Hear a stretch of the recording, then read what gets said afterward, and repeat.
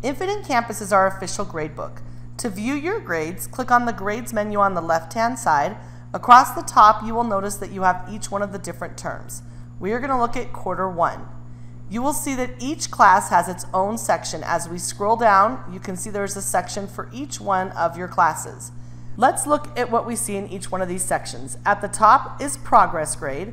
This is only for our students who are taking a high school course. For the rest of our students, the quarters are broken down into two mini quarters, Grade A and Grade B. These two grades will be averaged together along with the semester exam in order to come up with the student's final semester grade. You'll notice here that quarter grade A is in bold black. This tells us that this is the final grade for this quarter. We can look at quarter grade B and it shows us that it's in progress. To see a breakdown of all the assignments in this quarter, you want to click on the arrow next here to the quarter grade. This will open up now a page where you can see all of your grades. At the top you will see the quarter grade A, then underneath you see the quarter grade B, your semester exam, and again your overall semester grade. Notice that we have several categories here within each quarter. At Mulaski we have two categories, formative, which is 25% of a student's grade, and this is the practice assignments, the assignments where students are learning and preparing for their assessments, which are the summative category and are worth 75% of a student's grade. When you come over to the far right, you will see a plus sign next to each one of the categories' percentages. You also can see that you see the point value here of how many points they have earned out of the total amount of points along with that percentage.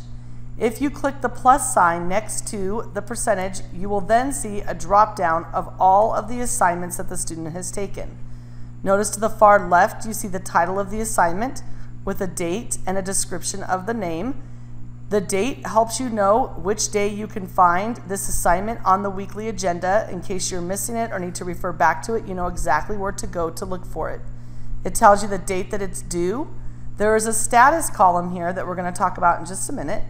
And then over to the far right, you'll see where it tells you the points that you earned, the total points for that assignment, and the percentage. I want to talk about this status column because this can be very confusing. Notice on these assignments that you see that it says turned in for all of the assignments.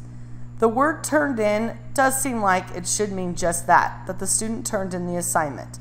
Many of our teachers are using Canvas for their lessons and assignments this year. When grades transfer from Canvas to Infinite Campus, this status column doesn't always do what we want it to do. Notice when we look at these three assignments, they all say turned in. However, when we come over here to the far right to look at the scores, notice that this one says 5 out of 10 and it's a 50%. At Mulaski, we use equal distribution of grades, and when a student doesn't turn in an assignment for an assessment, like doesn't take the test, they automatically get the minimum F, which is equal distribution of 50%. So most of the time when you see a 50% as a grade or a 0 as a grade, it means the student did not complete this assignment. I realize this can be confusing when you see the words turned in.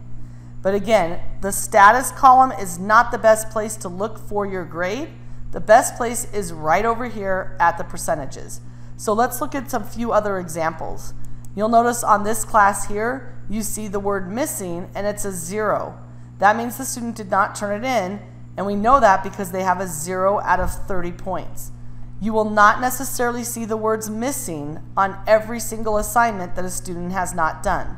So again, a score of 0% or a 50% is the best way to indicate that a student has not turned anything in for this assignment. You'll also notice, let's look at another example. Sometimes you will see some comments here that teachers have written for students. You also can find comments in Canvas if your teacher is using the Canvas gradebook. So again, to get back to the first page, you would just click on the back button, and this will bring you back to where you can see all of your grades. It's very important to look at your grades, very important to look at the breakdown of each one of your assignments, and if you see anything in your grades that does not look right, you need to reach out to your teacher and email them. Keep in mind, if your teachers are using Canvas for assignments, it can take up to 24 to 48 hours for those grades and scores to transfer over here into Infinite Campus. There are two other options over here that you can look at. Gradebook Updates. This will show you a list of the most recent updates that teachers have made to your assignments. You also can come in and click on Assignments. Notice here that it says Missing in Current Term.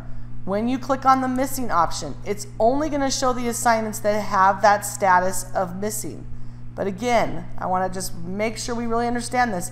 That does not mean that these are your only missing assignments. So this is not the best way to come and check for missing assignments.